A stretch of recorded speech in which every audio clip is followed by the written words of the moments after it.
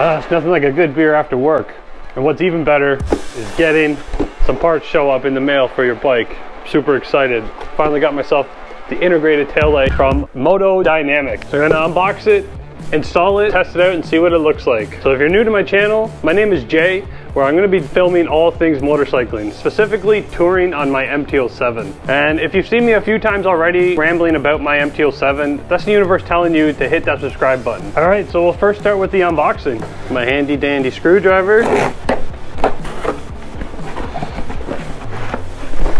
I'm just playing. Ain't nobody got time for that shit. Damn, that looks nice. So I'm super stoked. Installing this, I'm gonna be able to get rid of that fat ass license plate holder on the back, get rid of those fat looking pumpkins. It got the turn signals integrated into it, so super stoked. It should be a relatively install, just plug and play more or less. What else is here? All right, let's get into it.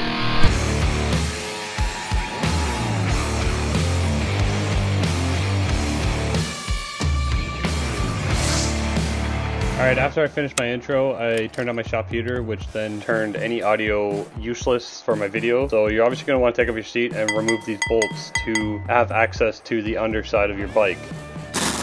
So after you remove those bolts, you'll notice that everything becomes a lot more looser. I felt like I needed to remove these side fairings to have access to removing everything to make it looser. Apparently you didn't need to do that, but I did it anyways. Those two bolts that I'm referring to when I pulled my hand up, though you do not have to remove those. That is just a locking mechanism for your seat. So you don't have to remove those two bolts. But if you do, it just makes everything a lot more easier to be able to feed the wires back and forth through. There is a zip tie underneath that you have to cut. These two bolts on your left and right side of your underside of your bike, you have to remove both of them because they are attached to like a mud guard, which if I'm assuming you're removing your license plate holder, you're gonna have to remove that to get all of that out.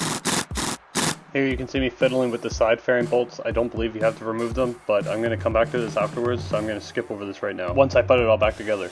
After removing all of the bolts that holds the side fairings in place, I popped out the two push-in plastic screws underneath. After struggling to remove the side fairing, I had realized that there was some more plastic push screw pieces I had to pop out. After all those push screws were removed, I was able to remove the side fairings and then remove the tail light from the rear. At first I thought I had to remove the plug from the tail light housing, but that's not the case. You have to follow that wire all the way up, and there's a bunch of switches, and then you pull the entire wire out. About right there is where all your wires are going to be for your signal lights, tail lights, license plate light, and everything. So you just have to disconnect. There's a zip tie right there that you're going to have to cut, and there's also this sort of rubber looking thing that you're going to have to cut. You're going to have to cut the strap for it to pull all the wires out. To remove the license plate bracket, you're going to have to remove two bolts on either side. Once those are removed, your license plate bracket will drop down, assuming that you pulled out all your plastic push screws. Then you will have to disconnect your signal lights, brake light, tail light, and license plate light, and you'll be able to pull that entire piece out. The entire integrated tail light from MOTODYNAMIC is truly plug and play. All you have to do is disconnect your wires and plug in the new tail light that you have.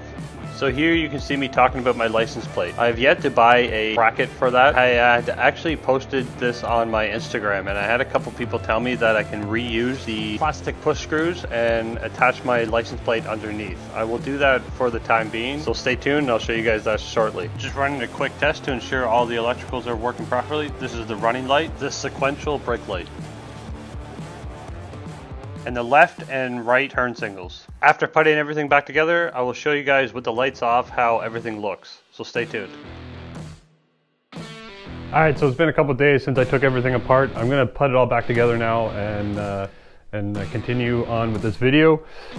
Like I said, I'll show you guys shortly what the light looks like.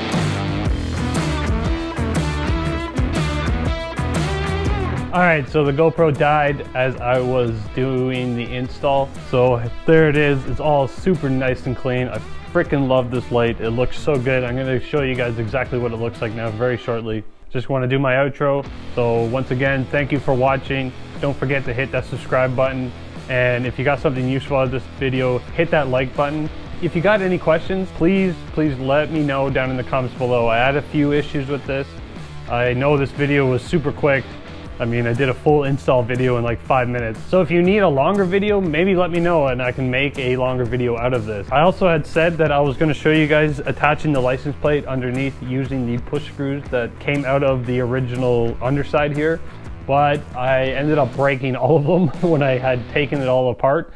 So I can't redo that anyways. So I'm picking up a license plate bracket. I'm gonna pick that up real soon. So I'll show you guys the install on that as well. So for right now, I don't have it. But if that is something that you wanna do, the 2 rear push screws do line up perfectly. For me, it was just gonna be a temporary option. Anyways, I mean, it's like -10 right now in here in Canada, so I wasn't going to be riding anyways. I was just going to do that just for now. So I am getting that license plate bracket. But anyways, I'm doing enough rambling, so I'm going to show you guys what the lights look like.